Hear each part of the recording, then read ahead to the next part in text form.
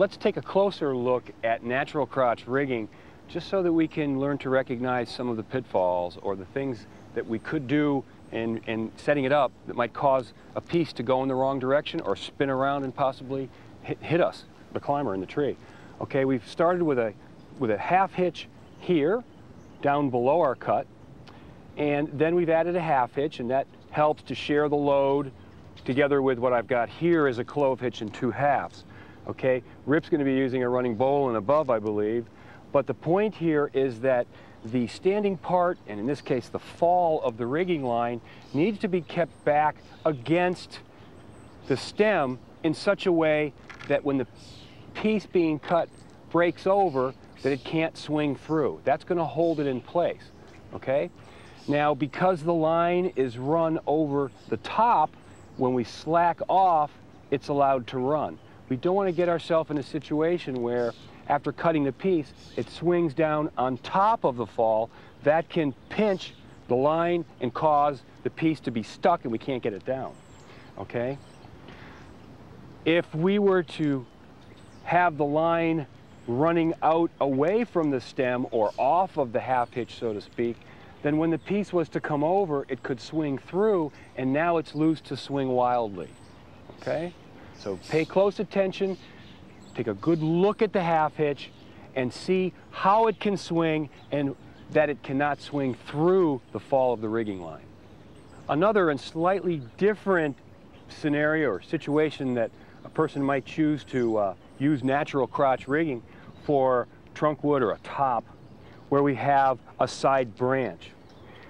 We'd form the half hitch in the crotch, and then again we have our half hitch and a running bowline this time. Depending on which way I pass around the main stem, and I only have 2 choices, one way might cause trouble for me in lowering the piece down afterward, and or possibly it swinging wildly out of control. The other way might be a much better choice, but we really have to take the time to look and think it through.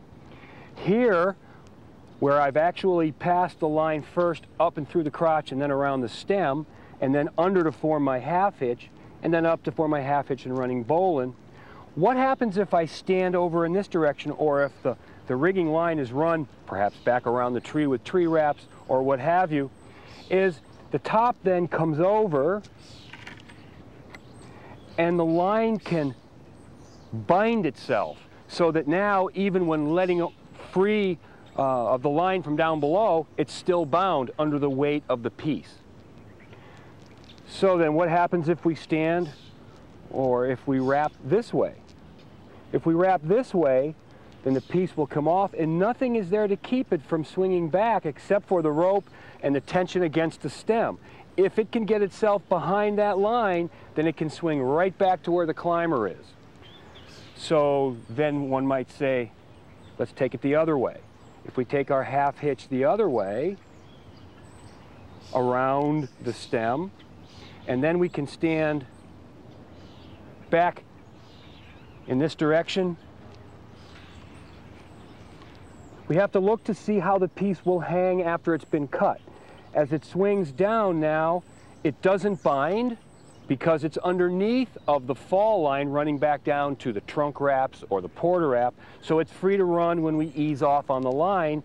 And it doesn't want to go any further than the crotch because the crotch is going to stop it from going any further. And of course, we never want to rig from the same crotch we're tied into. The rigging line could run across the climbing line if we were to do that. And in doing so, it could significantly damage or even burn through our climbing line. So it pays to take a good close look at what's going to happen after the piece is cut, where it's going to end up, how it's going to hang, and how the ropes are going to be run.